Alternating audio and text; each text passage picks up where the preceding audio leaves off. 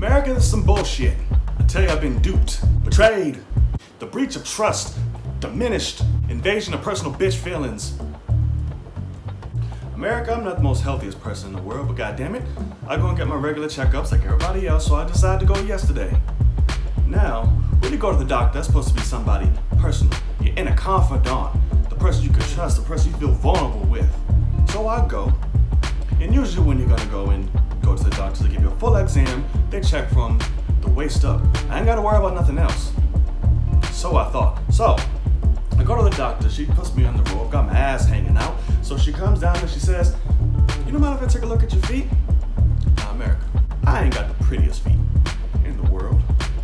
We know that for a fact, y'all done seen them a few times. But this here wrong. She'll go down and talk about she'll check my lower extremities. She start going down to my calves, working all the way down until she gets my feet. Boy, I had them socks on. She pulled them some bitches off. She gonna pull it off and say something. Oh. What the hell is oh?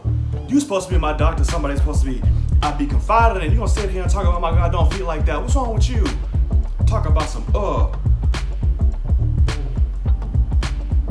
Make me sick.